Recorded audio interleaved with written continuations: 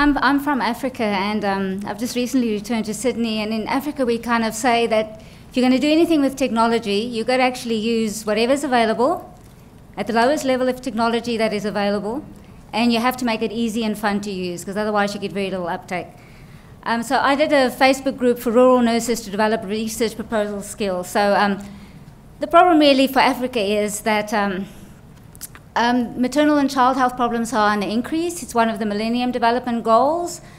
So one of the big focuses in the strategy has been to actually work with existing midwives and establish advanced midwifery training. You can just see the province that I was working in, and you can see that this is just, there were 4 sites that we were working with, and this is the average amount of traveling that they would have to do for one day to come to a lecture or to any classes that was given. And it's quite spread across the province, and the roads are not that good either. So that were the problems that we were looking at.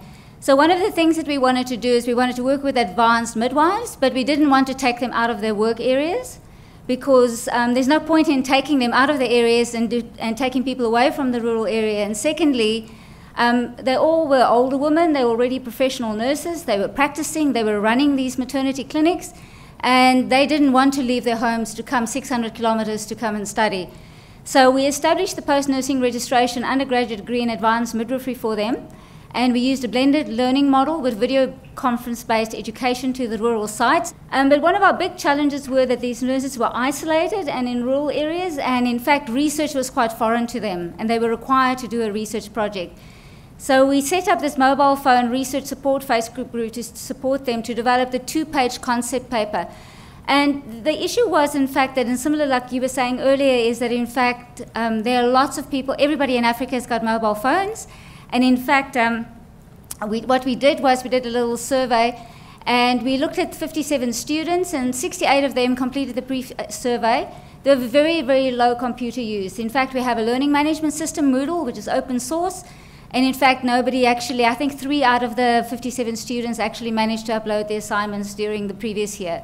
We were interested in social media because we thought that if we can only get students to go to the learning management site as often as they go to their Facebooks, we might get some interaction and discussion.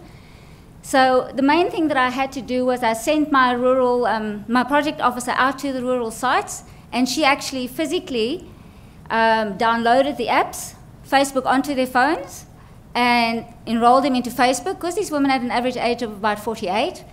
They didn't really have Facebook accounts, so she created one. So what we then did is we ran this for 4 months, and we had intensive participation and rich form of mentoring activities.